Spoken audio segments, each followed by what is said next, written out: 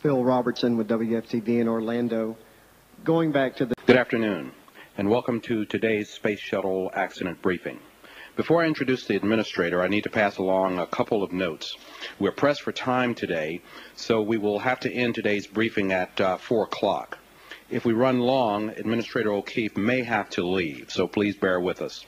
To get to as many reporters as possible, we will only be able to take one question per reporter today. And with us, and as with all previous briefings, please wait until you have the microphone before asking your questions. And remember to give us your affiliation. With that, we have Administrator Sean O Keefe, Bill Reedy, Associate Administrator of Spaceflight, and Michael Kostelnik, Deputy Associate Administrator of International Space Station and Space Station Programs. We'll begin with a brief statement by Administrator O'Keefe. Thank you, Glenn.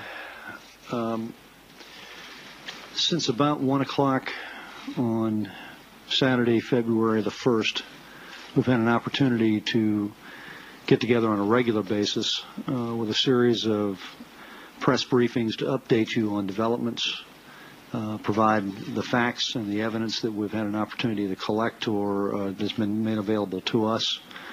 And over the course of that time, since early afternoon on the 1st of February, last Saturday, an awful lot of information has come to light, to be sure. But very importantly, I think the approach that we've taken here is an effort not only to be forthcoming with the public and make sure that all the evidence and information, in fact, is made available, but also it's turned out to be an extremely useful approach so that others who are examining information or data or imagery or whatever else, pictures, have had an opportunity then to advise us of what they believe they have that might be pertinent or helpful in that process. So this has been an extremely useful approach, and I want to thank the members of the media particularly and the public in general, I think, for the overwhelmingly positive and helpful response of trying to gather that information and the evidence as we've worked through what has been our effort to gather the information, collect the evidence, bring to bear all the facts necessary in our quest to determine exactly what caused this terrible, horrific accident on the morning of Saturday, February the 1st.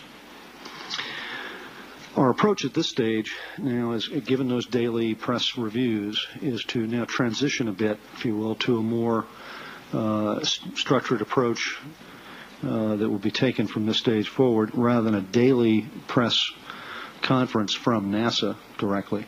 Because again, our attempts have been to release all the information we know at the time we have it available. Is instead now, I think, what you'll begin to hear and see more specific commentary from is the Columbia Accident Investigation Board, chaired by Admiral Hal Gaiman. We'll have an opportunity to discuss more thoroughly the scope and pace of the investigation that is being undertaken to determine, again, the causes of this horrific accident. Tomorrow, Admiral Gaiman, I'm advised, will conduct a press conference from Houston, introduce the members of the Columbia Accident Investigation Board, and give a presentation then on where they see the pace of the investigation proceeding. So at that stage in the game, I think the appropriate course is we will defer to the Columbia Accident Investigation Board to set the pace, if you will, of discussions of how the investigation itself is progressing and the activities or relevant events they see as appropriate. So I would suggest to the members of the media to consult with them and await their determination tomorrow of the frequency or scope of activities they intend to conduct. NASA will continue to release information and facts and evidence as we collect it on a more and less structured basis, but on a periodic basis as we see the information come available. Again, an awful lot has occurred in the last 9 days.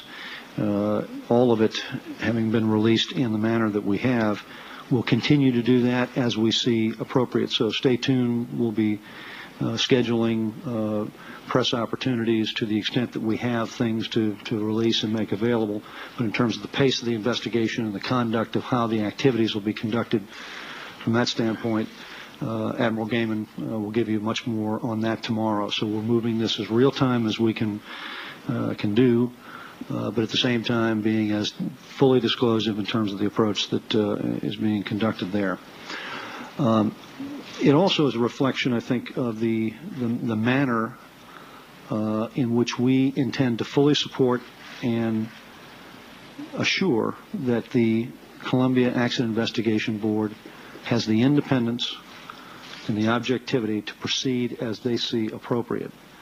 Again, our focus has been to assure that they have all the information and all the material available. They are now progressively, I think, working through the range of different issues that are necessary in order to assure that information or data that has been locked down within about a half an hour after the contingency plan was activated on that fateful morning of February the 1st.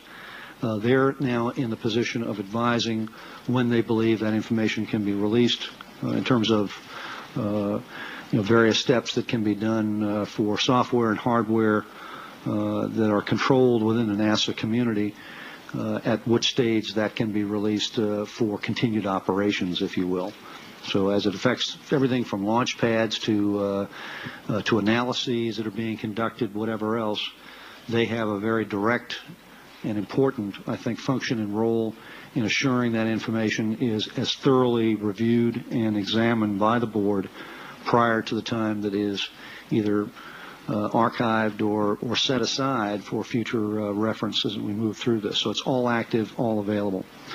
In addition, early on in this process, I think many of the media are aware, and certainly some of the general public as well, that by Sunday afternoon, our Inspector General, Robert Cobb, was on the ground at Barksdale Air Force Base in Shreveport, Louisiana, and from that point forward has been an observer and engaged in a specific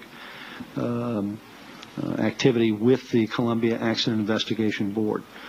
So he is also an opportunity to guarantee that as we work through this, his instructions very clearly are, and under the terms of the Inspector General Act, he reports not only to the President but also to the Congress, that he understands and appreciates that his primary responsibility is to guarantee the independence, the objectivity of the board, and that we are doing everything we possibly can at NASA to assure that.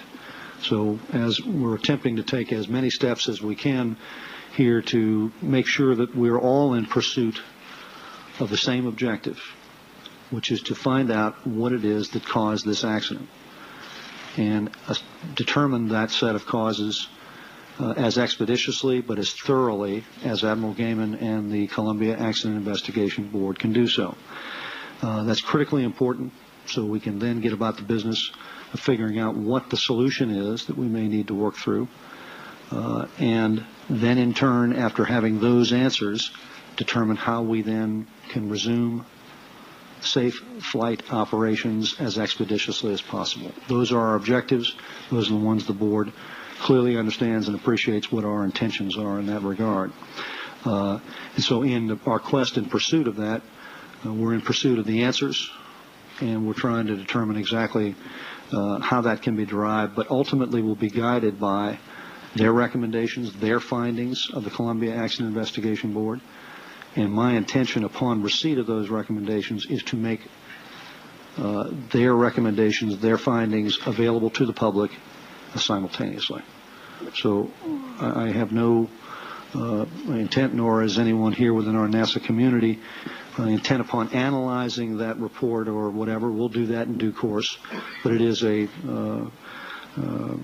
responsibility we have to the public to make sure that all of that informed judgment on their part is made available. So I want to assure in every way possible that all of us within the NASA community are cooperating and participating in that activity to help reach that mutual objective of determining the answers, finding the solutions, and getting back to safe flight operations as soon as we can. Over the course of the weekend, I had, and Friday, Jesus, it seems like forever ago now, but it was just recently, Matter of fact, Thursday morning was at Kennedy Space Center. Thursday evening, I was at Kennedy Space Center. Friday morning, attended a memorial service there. Then had an opportunity to examine the facilities where we will be transporting all of the evidence and the debris that has been collected thus far and will continue to be along that 500-mile swath that is now very familiar to all the members of the media between Fort Worth and the Louisiana Texas border just south of Shreveport, in order to array that data or the debris at the facility there at Kennedy Space Center. It is a large hangar and one that we've examined directly. It's being prepared for receipt of all of the material as it arrives. And at this juncture, I'm advised there are some 12,000 pieces that have been collected at the various collection points in and around the Lufkin, Texas area, particularly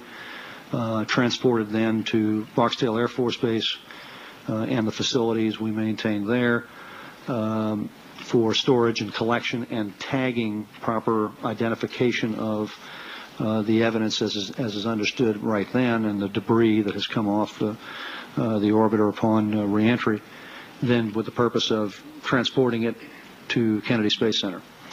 So I've kind of followed that path along from Friday morning forward to examine not only the facilities where it will ultimately arrive, but then in turn we went to Houston to meet with Admiral Gaiman and his board members, advised him of the procedure we are proceeding with. He has concurred in our treatment of the debris, having spent the week as he did there in the Barksdale area and all of the collection points around it, and understands exactly how the recovery process is underway as we're moving through this.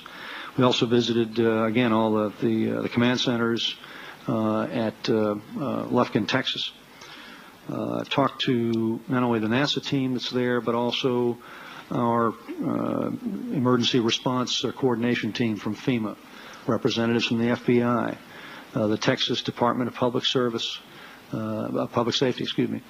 the National Guard members who were there working through each of the areas around the Sabine Forest, trying to collect each of the items of debris as we moved along. We then went from there up to Barksdale Air Force Base. This is all on Saturday, to examine the facilities of where the receipt points are of everything and all of the debris that's being transported there, that will then in turn be packaged and put aboard transports and sent to Kennedy for the roughly 18 to 20 hour drive that that's going to take to get it there. So this is a process that we're organizing as carefully as we know how to treat the material, the debris, to get some clues about exactly what happened on that morning over the span of that less than 20 minutes between the time that everything was normal to the time that it should have landed, and ascertain exactly what occurred at that stage. All the evidence that and pieces of debris, as well as parts of the orbiter that have been coming forward now, all of them have occurred, or the pieces have been identified from just an area a little bit west of Fort Worth. That's the last confirmed piece that we have, all the way to some 250 items or pieces of the orbiter that have been collected and transported in the state of Louisiana up to Shreveport. Everything in between that area totals that roughly 12,000 pieces that have been either in the point of identification and are now in the transportation phase to one of those major collection points around Lufkin, or are at Barksdale. The shipments to Kennedy Space Center in the Cape Canaveral area will begin today and tomorrow, and the first arrivals of the pieces that we have collected and tagged and tried to identify as best that could be at that time will be arriving there Wednesday, is the expectation at this point. There are, again, as we've reiterated several times in our respective information briefings that we've tried to provide to update the public on the progress of the activities and the effort in the recovery phase of examining and identifying the debris as we've moved along. There is no favored theory. There is no preferred or optimal or considered more likely or more probable consequence or cause that we see that's developing at this stage. Everything is on the table. If anything, the Columbia Accident Investigation Board, I think very helpfully, early in this process, again, one of the great advantages of having activated that board in accordance with the contingency plan that we had developed as one of the important post-Challenger lessons learned, was they recommended that we utilize a fault tree analysis of looking at every element of what could have gone wrong once we got the initial sensor readings that begin to indicate problems as early as 8:53 on the morning, Eastern Time, on the morning of February the 1st, and then analyzing each of that data to determine exactly what other potential causes could have moved from that using that fault tree analysis, and before discontinuing any pursuit on any branch of that tree, if you will, the Columbia Accident Investigation Board is examining that information before that particular analysis is closed out. So it's become a very methodical, very structured process to assure that we aren't defaulting in the direction of one favored approach or one favored theory or one more today vox populi theory versus another, so that we're not then in turn seeing a trail that could have been pursued then start to go a little cold as we work through it. And again, this is a very structured approach that is born of the vast experience that the Columbia Accident Investigation Board members bring to this really important challenge of trying to determine the answer to what caused this accident. Of more than 50 accidents they've been involved in collectively as members.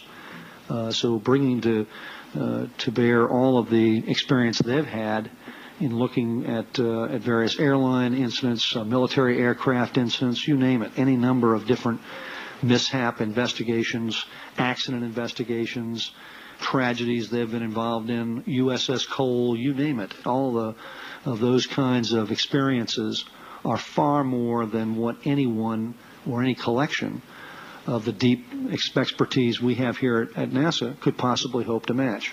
And so we're being guided by the methodology that they have and bringing the collective experience they bring to bear to assure that we're looking at every dimension of this and not closing out or inadvertently ignoring some range of opportunities to examine what the causes could have been in these cases. And that has proven to be exceptionally beneficial and one of the great advantages of having activated that board within hours after this incident occurred. The Gaiman board was identified and named by mid-afternoon of Saturday, September the 1st. Their first meeting was via telecon by 5 p.m. that evening. They were all advised to plan to report to Barksdale Air Force Base the next day by Admiral Gaiman. The Deputy Administrator here, Fred Gregory, made arrangements and escorted several of the members, picked them up along the way, along the process the next day, and brought them to Barksdale Air Force Base. Everyone was there and meeting by mid-afternoon, Sunday, the 2nd of February. That's the way most accident and mishap investigation board efforts work, and it's one of the lessons learned from post-Challenger. It's the way the National Transportation Safety Board does operations. There's a range of different other parallel benchmarks that we've used in this case, and it's proven to be an exceptionally useful approach to how we proceed to assure we're on top of the evidence and information from the moment that it occurred and forward to this time. As Glenn mentioned, I'm going to have to wrap up a little bit early here, but my colleagues will be here through the next 40 minutes or so. I'm going to have to dismiss myself here in about 20 minutes for further discussions with colleagues at the White House on a variety of different questions we're working with. But Bill Reedy, again, the Associate Administrator for Spaceflight, and a gent who I've been with seemingly every moment of every day for the past 9 days. We were together at the skid strip at Kennedy's Space Center on the morning of the 1st of February, anticipating in a very upbeat mood the arrival of STS 107 after an extremely beneficial, extremely successful mission they had conducted. And so we've been together throughout this entire activity, and he certainly can give you a perspective that we've been working through as a consequence of that as well.